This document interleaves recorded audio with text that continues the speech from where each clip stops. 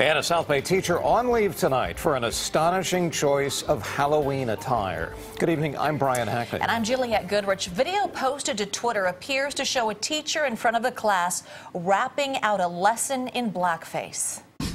Millions of people, not enough to eat. What will we do? With AI, Microsoft technology, the future is up to you. This apparently happened at Milpitas High School back on Halloween. The person who posted the video wrote that the educator is white.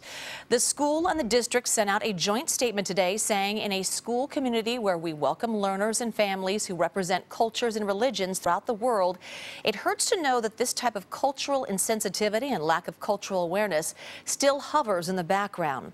The school board president also sent out a statement saying, as an African-American man, the history of blackface reminds me of the cruelty, hatred, and fear my parents and people of African ancestry have dealt with in the past and still experience today around the world. The actions were inappropriate, unprofessional, and insensitive, and I've asked the superintendent to ensure an immediate investigation is conducted.